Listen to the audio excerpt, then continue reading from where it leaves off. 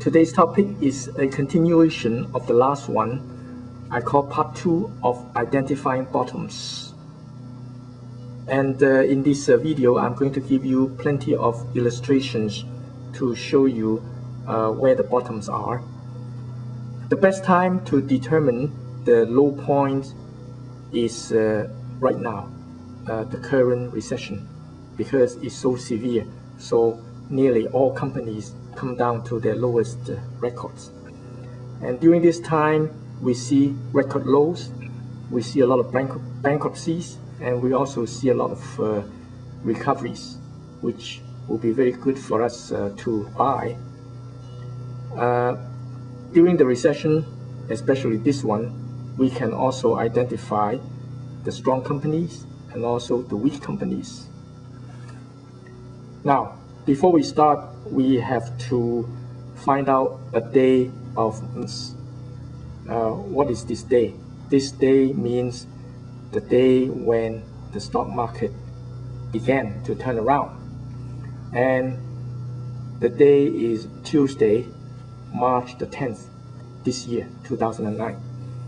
And when we look at this, I want to give you this date and also the previous day to show you that the market has indeed turned around. And I also picked a later date to show you what has happened. Just look at the Dow Jones Industrial Average. On March the 9th, it was at a record low, 6547. You look at the NASDAQ, also record low, S&P 500. And if you compare with the next day, March the 10th, there is a significant jump. And this is the day of significance where the market turns around. Why it turns around? Because when you look at a later date, 2 months from the March 10th date, you see all these indexes have come back up and they have never looked back. During this recession, we have seen death of many companies, and after death, we also see that all these companies are reduced to penny stocks. So let me pick a few dates also. September 07, the high point. March the 9th, the low point. All the stocks have come down to their lowest points in early March.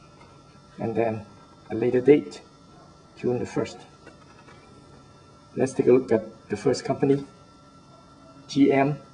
I'm gonna give you 3 here: General Motors, Lehman Brothers, and Ford Motors. So during the September 07 high, you look at these high prices, except Ford. Ford was very weak 2 years ago. And now, in March, all these companies had an encounter with death. They dropped down to so low. Lehman Brothers at that time is already dead, so it's really become a penny stock. But these two companies, GM and Ford, they are reduced to $1. And when we come to a later date, GM is dead as of June the 1st. So it's a penny stock now. But you look at Ford, it has rebounded to over $6. Now the question is, do you think Ford can survive and will survive? I think so. Next, we come to the strong high flyers. I want to show you some of the high flyers of the recession.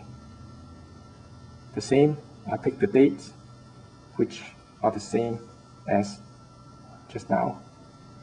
And here are some of the high flyers: McDonald's, Walmart, Apple Computers, IBM, Coca-Cola, Amazon.com. And you look at their September 07 high, quite high. And of course, they are affected by the recession. March 09 early, they have come down, except the first two, which is McDonald's and Walmart. and you look at now, McDonald's and Walmart stays about the same, but all the rest have recovered quite a bit, and they are flying still very high. Now, we have to look at the financial sector first, because the financial sector is the one that caused this worldwide recession.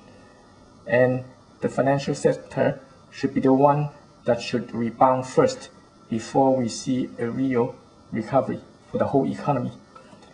The stocks that I picked are Goldman Sachs, JP Morgan, Chase, Wells Fargo Bank, Bank of America, Citigroup, AIG, and GE. GE is not a real financial company, but it has a real big financial arm called GE Finance.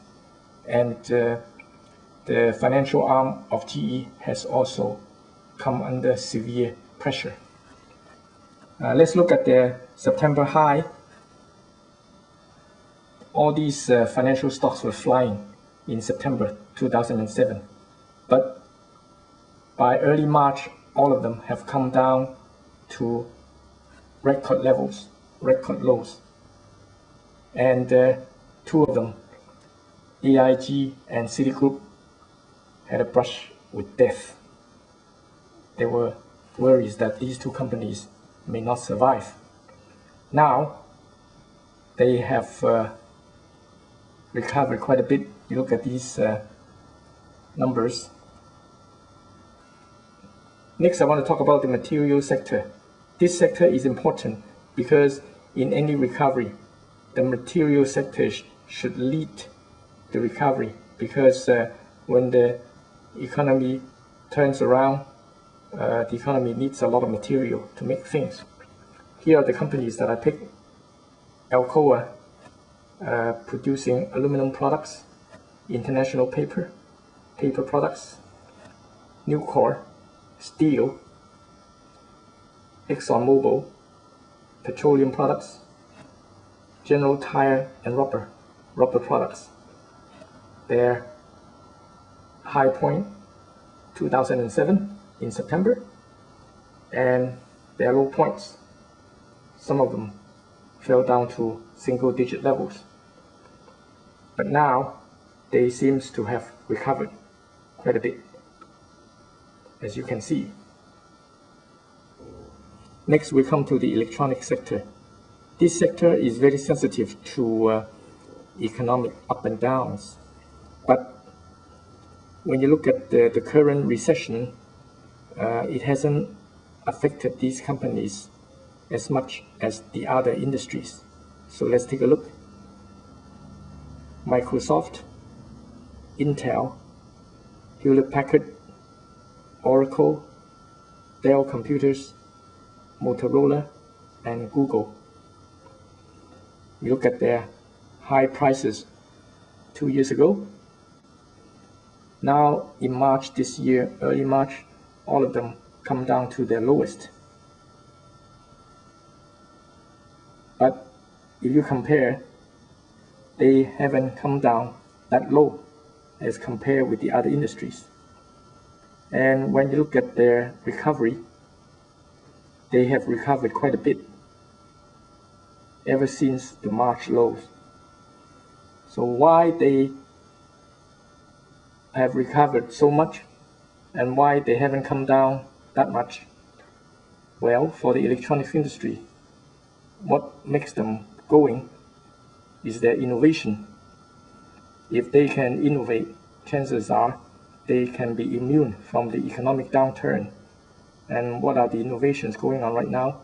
Well, everybody understands the internet commerce, cell phones, wireless technologies, and many other things. The last sectors I want to talk about is the drugs and the healthcare sector. The companies I picked are Merck, Pfizer, GlaxoSmithKline, United Healthcare. This is their highs 2 years ago, and this is their lows. Now, people seem to think that the recession doesn't affect the healthcare industry. Well, you look at the current recession, it does. It does affect the healthcare industry quite a bit. And one thing that is significant is that you look at their recovery. Their recovery is very small compared with the other industries. They are now undertaking a big healthcare reform in the US. So what is the result of a healthcare reform? Healthcare prices will be cut down. Drug prices will be cut down.